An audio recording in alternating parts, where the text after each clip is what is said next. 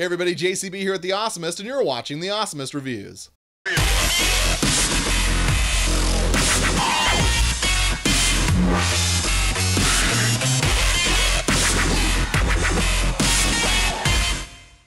Today I'm going to be doing an unboxing and review of the PR-35 microphone by Heil Sound.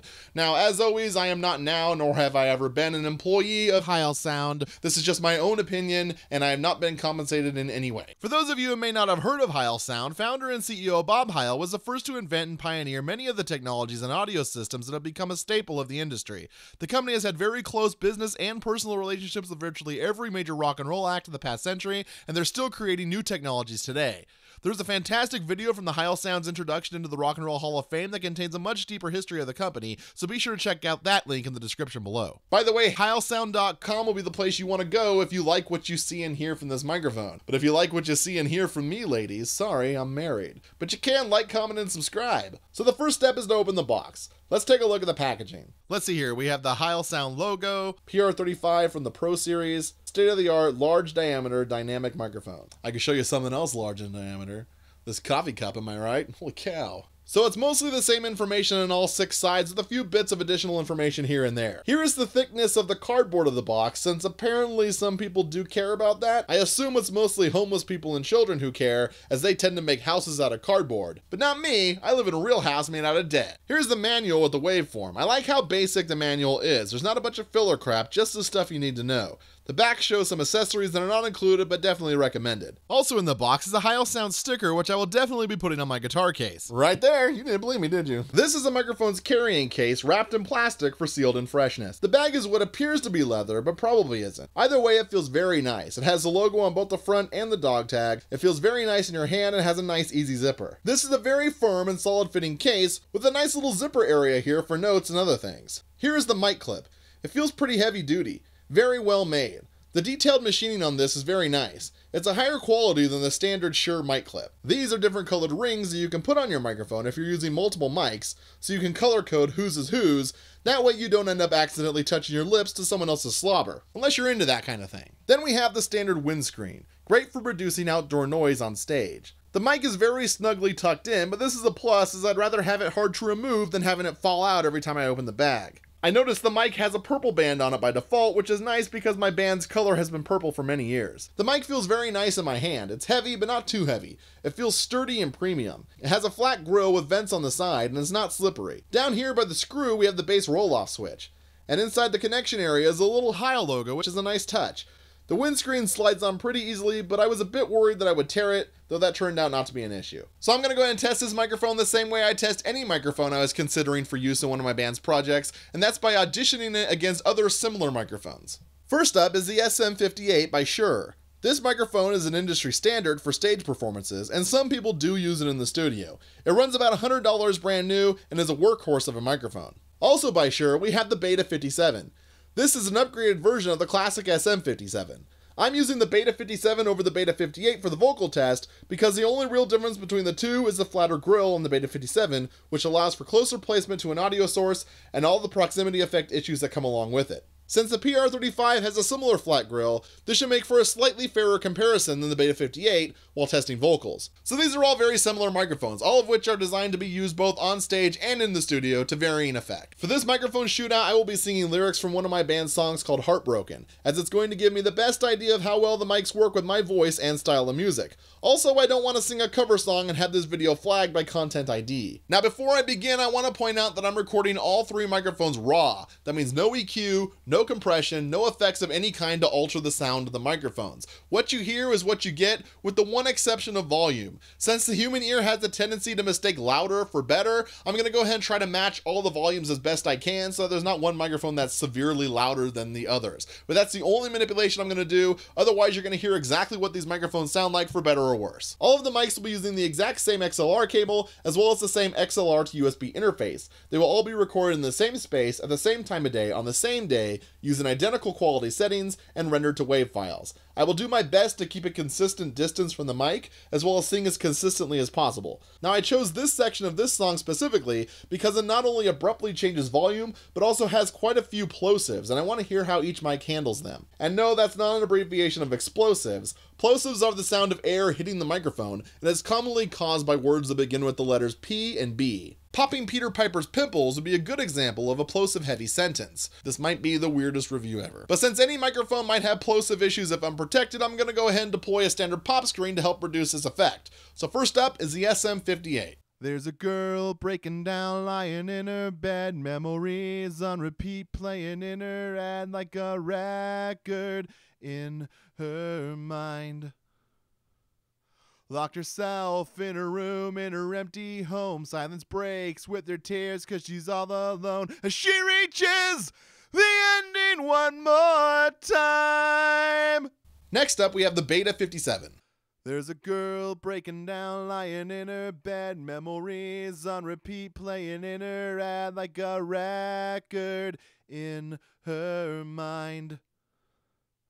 Locked herself in her room, in her empty home. Silence breaks with her tears cause she's all alone. As she reaches the ending one more time. And lastly, the PR-35. There's a girl breaking down, lying in her bed, memories on repeat, playing in her head like a record in her mind.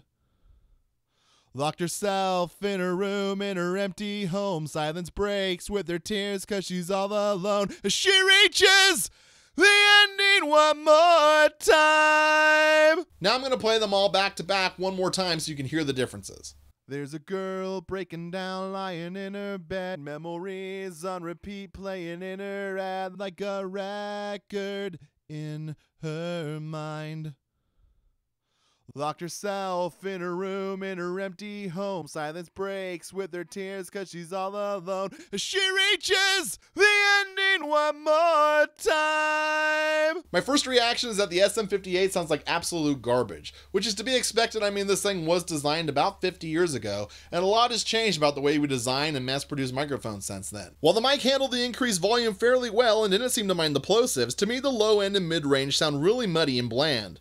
For this microphone's 50th anniversary next year, they should seriously consider dropping the price of the SM-58 to $58. The Beta-57 brought its A game, showing none of that muddiness that the old SM-58 had, though I think it overcompensated a little bit in the highs as they were kind of harsh. The volume change also seemed to take the microphone by surprise, though it never really distorted. The plosives were kept under control the entire time, which was a pleasant surprise and shows what a good pop screen can do. This is a great microphone for the price, which currently runs about $140 new on sale. But I think the winner of round one was the PR-35. Sure, with the bass roll-off switch disengaged, my voice was a little bassier than normal, but it was nowhere near as muddy as that old SM-58.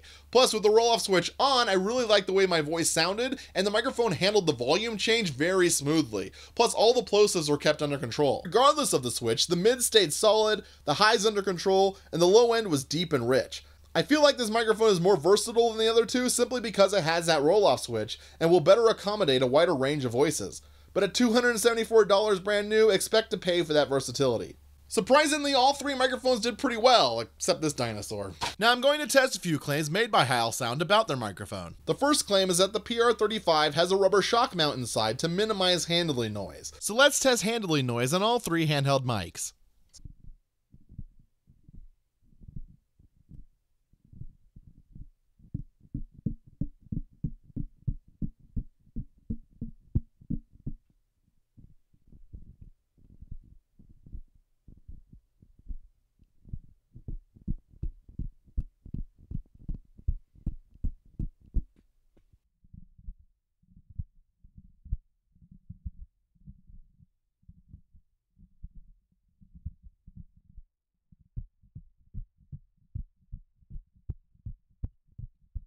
So I have to say, I think the PR-35 was the winner of round two as well. No matter how much I handled the microphone, it didn't really have very much noise when compared to the other two. Now, another claim made by the manual is that no matter how much you cup the microphone, you won't get that distorted, garbled mess with the PR-35. So let's test all three microphones with an improper mic handling technique. This is a proper way to hold a microphone. Now let's look at some improper ways to hold a microphone. I am singing into my microphone. I am singing into my microphone. I am singing into my microphone. But cupping the microphone like this is by far the worst way to handle your mic. It creates this weird, muddy, distorted sound that can't be fixed no matter how much you try in the mix. So let's see how all three microphones stack up to Microphone Mishandling 101. Check 1, check 2. Check 1, check 2. Check 1, check 2. Check 1, check 2. Check 1, check 2. Check 1, check 2. Check 1, check 2. Check 1, check 2. Check 1, check 2. Check 1, check 2. Check 1, check 2. Check 1, check 2. Check 1, check 2. Check 1, check 2. Check 1, check 2.